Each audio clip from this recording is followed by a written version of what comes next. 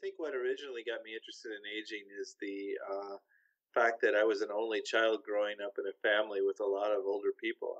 All of my grandparents were alive. My great grandmother was alive. A lot of their siblings, and so I got to watch what happens during the aging process very firsthand.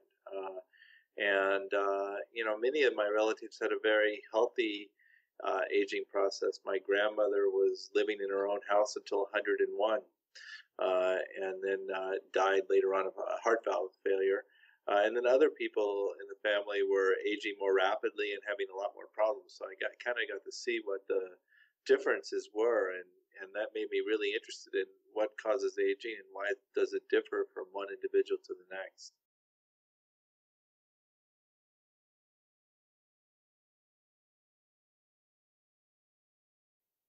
Well, we were really the first institution that started with the goal of extending human health span by understanding aging and how aging contributes to disease. So, what sets us apart from other, medical research institutions is that we're very focused on a common goal, and so all of the professors that we bring in here have that in their minds. They're interested in aging, and even if they work primarily on Alzheimer's disease, they're interested in what is it about aging that gives rise to Alzheimer's disease? So that means that we have a common goal. We're very collaborative, and I think that we all buy into this notion that aging is the biggest risk factor for all of these diseases. And so if we can slow aging, we can prevent many of them at the same time, and also keep people much more functional as they get older.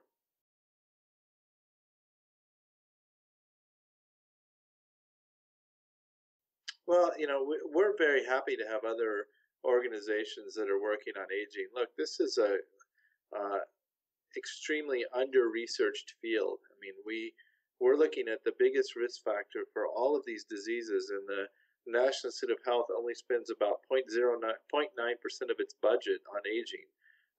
The field is starved for resources, and that's really what's holding back discovery.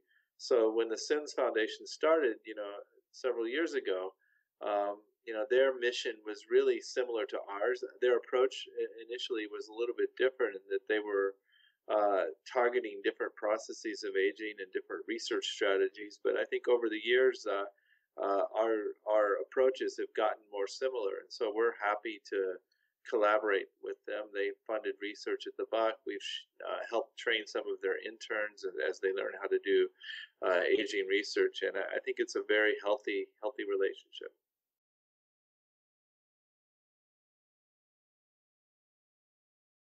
I think both, but let me elaborate on that a little bit. Certainly, we see macromolecular damage, DNA damage, protein damage, as a driver of aging, but we don't think necessarily it's the only driver of aging. I think that the investigators here have a little bit broader perspective on that, and that we think there are probably multiple pathways, maybe 5 to 10 pathways that are the primary drivers of aging, and maybe macromolecular damage accounts for one or two of those pathways. So we have a lot of basic research on aging that goes beyond just trying to repair micromolecular damage. We also have investigators working on diseases of aging, but again, it's with a focus toward aging. So a lot of the people say that work on Parkinson's disease are collaborating with the basic aging researchers, and instead of just saying we want to look at Parkinson's disease like it's this unique problem that's different from everything else, we want to say, what is it about aging that causes Parkinson's disease, and how do we work at that interface to try to prevent the disease or develop novel strategies to treat the disease based on what we know about aging?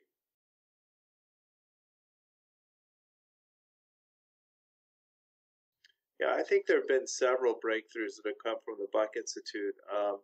One is that Gordon Lithgow was one of the first people that was really starting to screen for drugs that slow aging. So we've known for 2 or 3 decades that there are a lot of genetic interventions that can affect the aging process, and that's work that was done by a lot of labs. I did a lot of work in yeast on sirtuins, for example. But the idea that you could find drugs that slow aging was not as well accepted, and Gordon identified a lot of drugs that slow C. elegans aging. Work from Pankaj Kapahi's lab and my lab also were very focused on the TOR pathway in aging, and so that was some of the driving events that led to the National Institute of Aging testing whether rapamycin would affect aging, and that's sort of now the gold standard in terms of a drug that slows mouse aging.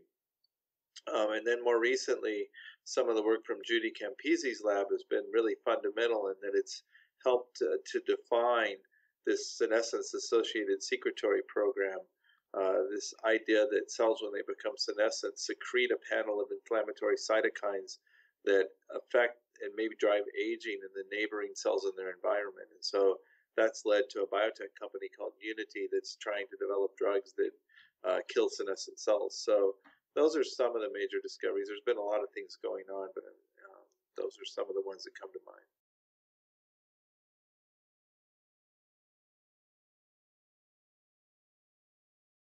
Yeah, so this is something that I think a lot about because I travel to countries all over the world. Let's start with the United States. And you're right, there's a 10 to 15 year difference in average life expectancy between the wealthy and the lower quartile income class. And if you look at it, one of the interesting graphs you can look at is life expectancy by county in the United States. And it varies a lot, but you could compare that to poverty by county, and it's almost a one-to-one correspondence. It really tells you how much of an impact poverty has on aging. And I think part of that is in the diets that we eat and the lifestyle we choose. It used to be that some of the cheapest food you could get was healthy food, vegetables and fruits, and now it's some of the most unhealthy food, stuff that's rich in high in unprocessed or processed carbohydrates like high fructose corn syrup, junk food, fast food. And I think that's what people tend to eat, and it's really causing this obesity epidemic. So there's a really strong link between poverty, obesity, and aging in the United States, and it's something that we could really have a big impact if we could really convince people to and give them the means to have a healthier lifestyle. I think it would have a major impact. That's also true globally, and again, if you look at countries in Africa, life expectancy can be in the middle 50s still, whereas it's over, almost 85 in Japan. The interesting thing about those countries to me is that it's not just about infectious disease and childbirth mortality. If you look at some of the top killers in those countries, they're diseases of aging, cardiovascular disease, chronic obstructive pulmonary disease. So what I think is that the environment and lifestyle and the struggles that these people are facing, higher disease load, are probably accelerating certain aspects of the aging process and causing them to face diseases of aging earlier in their life if they get through some of the other challenges. So I think we need to do more research to understand how things like inflammation due to disease, chronic inflammation, how poor nutrition accelerates aging. I think that's a field that we haven't looked enough into.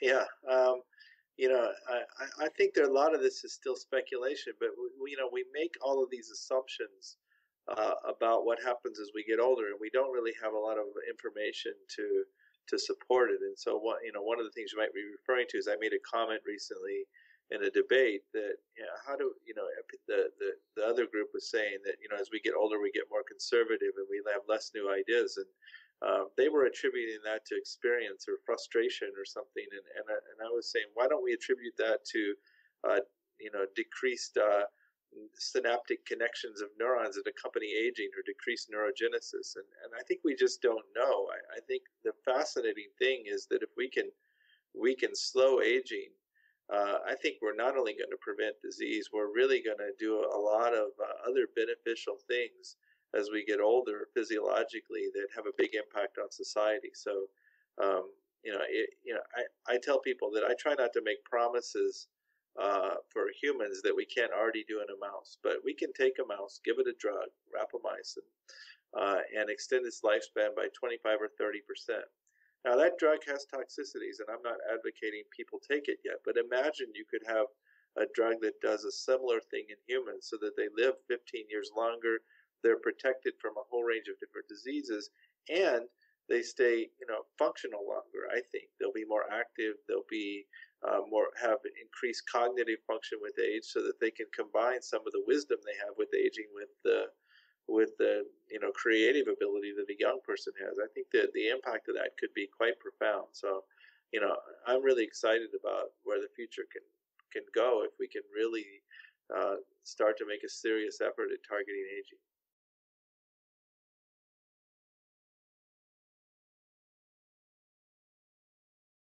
So I think the trial is very important, and the reason is that if we can really begin to do trials around Healthspan, how do we keep people healthy? It'll open the floodgates, and there'll be a lot of drugs that target aging that can be tested. Maybe that's intermittent rapamycin, maybe it's a derivative of rapamycin, maybe it's a different drug. I think there are a lot of candidates coming through the preclinical studies, and will be interesting to test in humans. So metformin is a good first choice, and one of the reasons for that is it's an extremely safe drug. Millions of people take it for diabetes already. We know that most people respond well, and that the few that don't, we understand already what the toxicities are. So I think it's critical that as we start these Healthspan trials, we don't pick a drug that has toxicity, and metformin fits that description pretty well. In terms of a drug that slows aging, I think the data is strong, but maybe not as strong as some of the other drugs. So it certainly extends lifespan in worms and flies and mice, although the effects are quite small. And then there are retrospective studies in humans that suggest that it slows aging there as well. So it's definitely worth doing this trial on metformin, and I think that's a good choice for a first drug. But I think there might be a lot of other things that come down the path after that have a much more robust effect.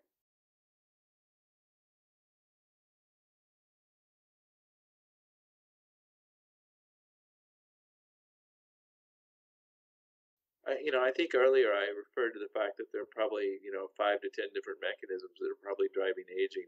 Macromolecular damage may account for a couple of those. I think telomere shortening is another good candidate for one of those mechanisms. And it may be more important for some diseases and more important in some tissues than others.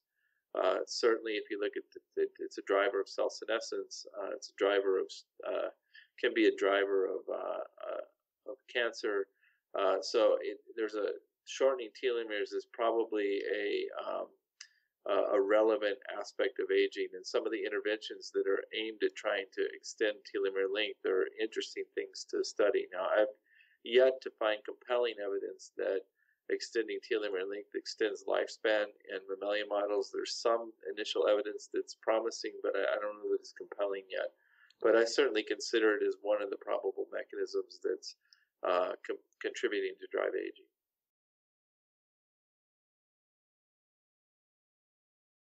I think that these kinds of things are hard to measure. I've certainly spent a lot of time and effort in airline miles reaching out to everybody that will listen, to tell them that we need to target aging. That this is it's something that we have to do with the changing demographics of the globe. And I think people are beginning to listen. I think some people are kind of all in when they hear that. It's kind of like the idea of, this just keep you functioning rather than wait till you break and try to put you back together again, which is what we're doing with disease. But I think the general public is slowly moving in that direction. People are starting to become aware. Government officials are starting to pay attention. Pharma companies and investors are starting to jump in. So I think we're making a lot of progress. I think the question is, when do we reach that tipping point to where we can really put a lot of resources into this problem and really have a lot of support for trying to develop Healthspan interventions? That's the key point to reach. And it's, I think we're a lot closer than we were 5 years ago, but if it's going to happen this year or next year or 10 years from now, it's still hard to predict. We all need to, people that believe in this cause need to keep pushing on this, because I think it's so important.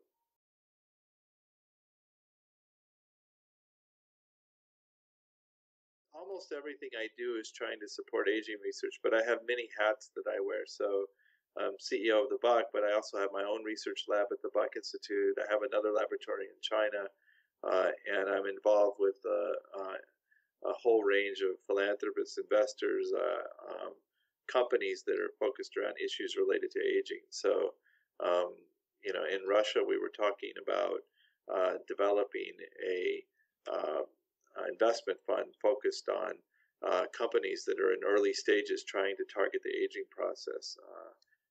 Consider that concept. In China, I was meeting with a company that is trying to develop some drugs that may be successful at slowing aging. So I do a lot of travel. I think that was the third or fourth trip to Asia this year already. And I have a lot of different, I go for a lot of different reasons, but what they have in common is that they're really trying to promote this aging research and the development of interventions that will slow aging and extend health span.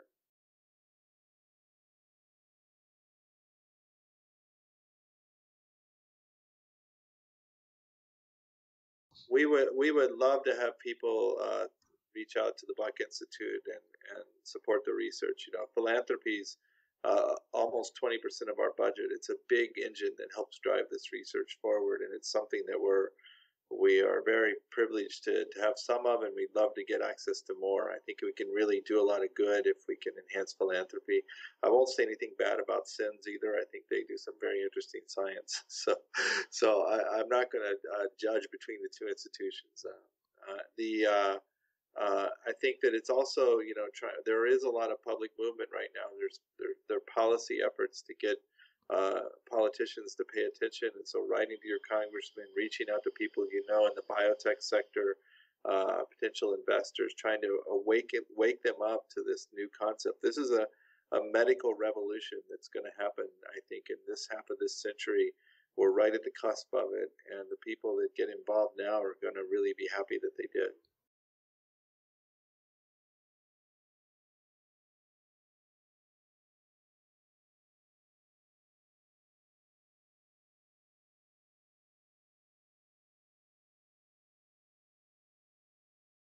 Yeah, I don't know that we're that far away. I mean, the first thing to say is that there already is an anti-aging industry that's out there.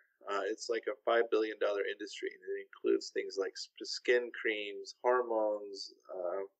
There's that guy in the back of the airplane that you see or the back of the magazine that you see in the airplane, that's 75 years old. It looks like a bodybuilder.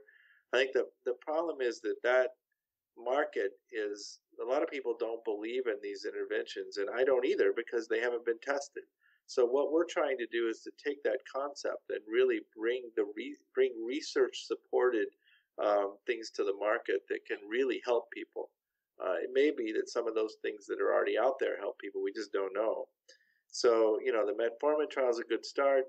If that proves to have an effect on Healthspan, it might be something that you could see implemented in the next not too distant future. But I also think that there are a lot of other strategies out there that are interesting. One of them is through Walter Longo's work down at USC.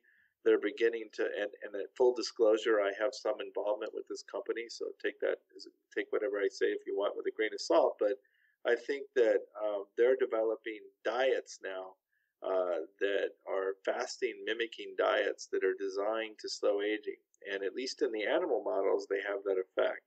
So, so this is a diet you would take every 3 weeks or every month for 4 days, and you eat what you get in this box. And it's designed to give you some nutrition, but to give you a very low calorie intake and to turn down certain pathways in the body that are associated with aging.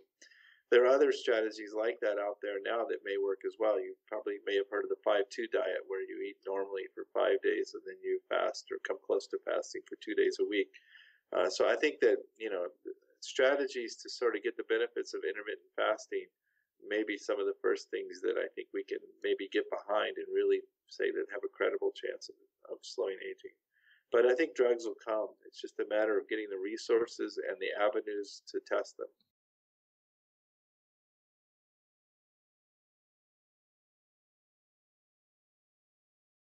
So, first of all, for the Institute, you can go to thebuck.org. We have a website that has a lot of information on it and connections if you want to reach out to people and come tour the Institute, get more information about some of our membership organizations. We have a number of different levels of membership. So we're happy to provide any of that information. So it's thebuck.org. what I would say is the take-home message is that, look, in the near future, almost 25% of the population is going to be over the age of 60. We're getting more and more chronic diseases. Life expectancy is not really going up much in the U.S. right now. Healthcare costs are skyrocketing, and we need a new system to deal with this. We need a revolution to deal with this, to keep people healthy longer, to allow them to enjoy their later part of their lives. And we have a strategy that's going to work. We know, at least in animal models, we can target aging. And when we do, these animals are healthy longer, they're functional longer. They seem to have higher cognitive function for longer. We have to get more people to believe in this mission and to develop strategies where we can test this in humans. And that's happening, but we have to find ways to accelerate that because it's too slow right now, and there's just not enough resources available to really test all these good ideas that are out there.